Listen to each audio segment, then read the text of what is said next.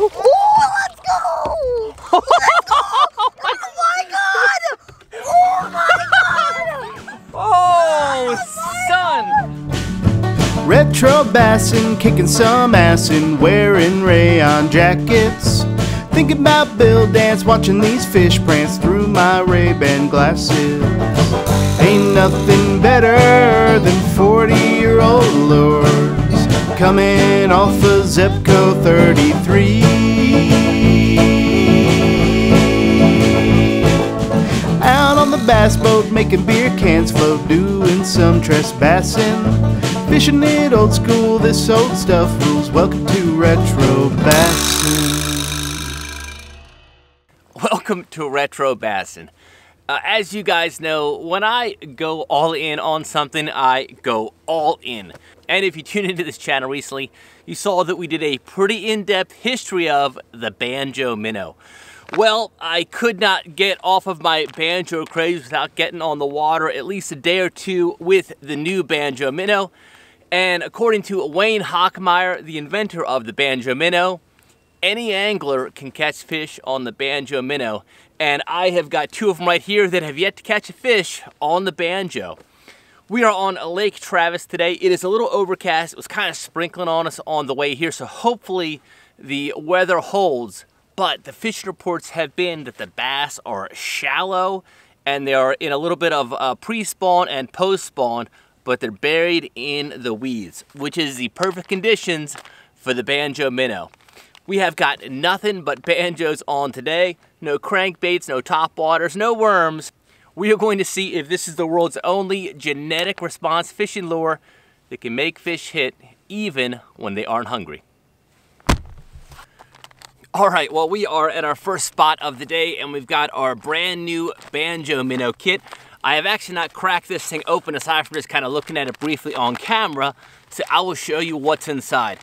And by the way, there were some comments on the last video. Folks were kind of unsure if this thing comes together or if you can purchase it separately. This is the new all-in-one banjo kit. So what you see here is what you get, and what you get is what you see here. So it does come in this nice, pretty thick pouch, which I do like. I'll save that for later.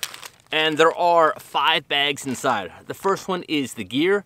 That is the hooks, the stoppers, and the rubber bands, or banjos. And then we have 4 different packs of this. We've got the yellow. I think we're gonna hook up Caroline with the yellow. We have got the shad pattern. I think I'm gonna be throwing that one. And then the green, which Waylon is gonna be tossing as well. At some point, I'm definitely gonna crack open this one as well. This is the brand new watermelon, but I am gonna start with the old school colors first.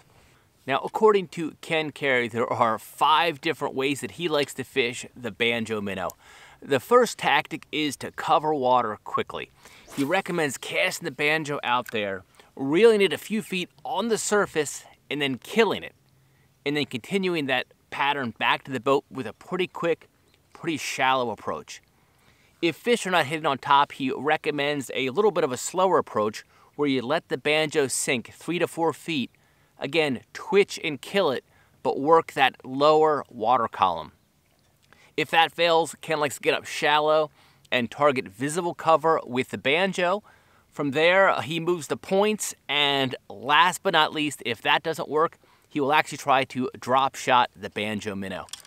These fish are, I'm thinking, up pretty shallow today, so hopefully methods 1 or 2 will be the ticket.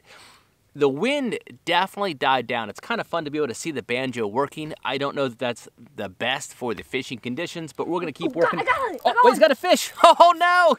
Take your time. Take your time. Yeah, buddy. Yeah! Take your time. Oh my God, he's strong. He's strong. Get him over here. There you go. Yes! Yeah, buddy. Look at that. Waylon, bringing the banjo noise. Look at that dude. That's huge. Nice. Fish on the Banjo Minnow. So, Waylon, what technique were you using? I really don't know. Whaling technique. The Waylon technique. Well, there we go. Nice Banjo Minnow right in the top of the mouth, just like you want him. Yeah. Yeah, buddy. Nice one. Thanks. I'll let him go? Yeah, sure. All right. Reach in there tight. Give it a rip. Out here throwing these crankbaits in the lake. snail. Banjo minnow, power pack frog, helicopter spinning, hung up on a log. Crank baits up for sale.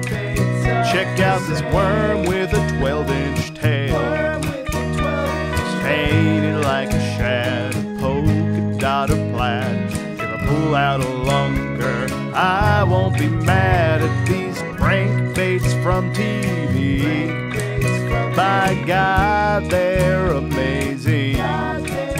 Revolutionary motion, freshwater or ocean. Toss them in the pond, you're filling out your quotient. Crank baits are all I know. You got him. Whoa, yeah, buddy. That dead. At first, I thought I got stuck on the ground. I know. It was literally just like holding Son, there. look at that. You go, look at that fish, man. Nice one on the banjo for Waylon. Son, so you let that thing sit a minute, didn't you? Yeah, so at first, literally, I totally thought it was just weeds because it just stayed there. Yeah, well, that's what they do. He hit it, and look at that little dude. That is a pretty looking little bass. Got a little belly on him too, look at that. Until I started reeling, he was like, oh my gosh, I gotta move. Wow, that's a nice fish. Look at him. Yes. Oh yeah. I feel like that green might be the ticket today, huh? We're all gonna be green. We should all switch to green now. Yes, team green. Nice fish. Can I have a green one? So here is the kit, and we're gonna rig up a brand new Banjo Minnow for you. So I will put this to the side. This is all the parts and the gear. And we'll go ahead and rig up one of these guys, that new watermelon color. Now, first things first, each of these does come with a variety of different sizes of minnows. And this one comes with, I think, one big dog,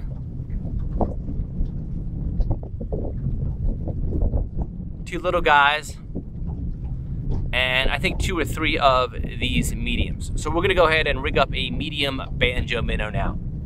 One of the things I love that Ken did is he flattened the nose. It actually makes it a lot easier to get this corkscrew into the bait and keep it centered, but also that blunt nose actually gives the banjo a little bit of extra action. So the first thing I'll do is take the included corkscrew, the banjo.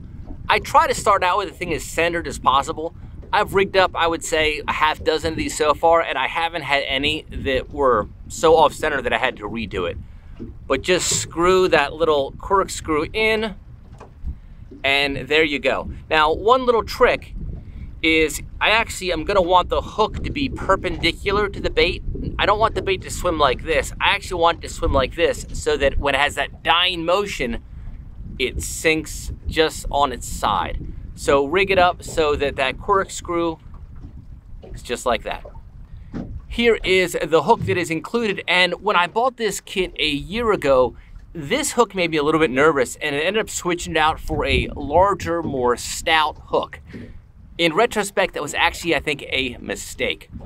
This bait is meant to be neutrally buoyant, and when you pause it, it almost suspends. With that heavier hook, I think my banjos were sinking too fast. So as of late, I've gone back to the included hook, and it has definitely worked out better as far as the action of the bait. So here's the hook itself. There's a little stopper here, and there's gonna be 2 of those that you put on. First, you put on one stopper. If I can see it. And there's the stopper that I'm putting on. So there you go, there's stopper number 1. Now it's time to put on my banjo. And yep, you can see that hook is perpendicular to the bait. So you don't want it to swim like this, you want it to be on its side. And now it's time for the second stopper. So our second stopper is gonna go on, just like that, over the hook, and pop it into place. And these are actually the perfect diameter for this. Notice that they're not moving around on that hook at all. And the goal is to have the banjo, sorry about the shadows, hanging out just right there at the tip of the hook. So that is the perfect orientation for the Banjo. I gotta be honest with you, most of the time I actually just finish my rig just like this without the weed guard. This thing sinks so slowly and it's got a really nice sort of planing bottom on it that it really doesn't get into the weeds so much that I really have to worry about that. But if you do want to add the rubber band, that's how the Banjo got its name, and I'll show you how to do that. So here is an included rubber band. The first step is to actually put it up at the eye of the hook like that. And then from there, you pull it down and pop it just over the barb of the hook. And there your Banjo Minnow is rigged up and ready to go. Oh, it's a different rod though. Oh! Good. Right next to the weeds.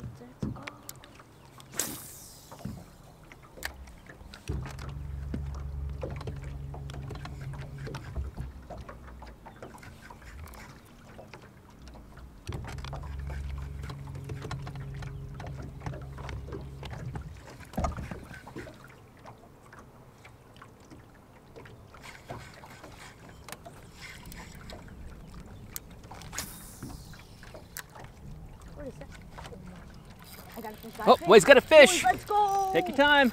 Let's go. Take your time. Hey, over here. Want to get it? No, Waylon. Oh my God, no. Waylon, you reel it in. Take your time. Holy, oh my God, that's a giant fish. Take your time, buddy. Take your time. Take your time. Don't fight. Take your time. Okay. Take your time. Take your time. Okay. Take your time. Let's get him. Take your time. Oh, let's go. Let's go. Oh my God. Oh my God. Oh, son. I think that's the biggest bass ever caught on Retro Bassin, Waylon. Oh my gosh, son, would you look at that tank of a bass. Holy mackerel, buddy. Yeah. Oh, son, here. You grab him. Oh, if I You're gonna take, that's a two-hander. Oh my God. He's heavy. Oh, we need to wait. Oh, well, son, look at that. There is a tank of a bass on the old Retro Bassin show. I don't even put him up Oh, close. that is a monster. Look at that guy. Holy smokes. Oh my. So, woo, Waylon.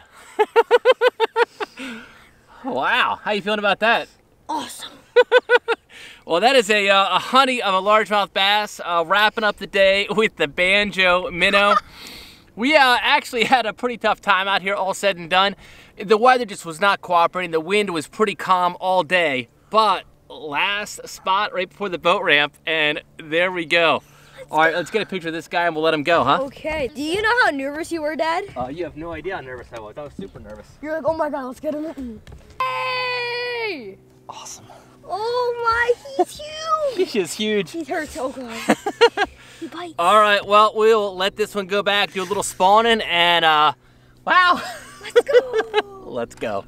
That's bigger than me. How much pounds do you think that weighs? Fishing it old school, this old stuff rules. Welcome to Retro Bassin.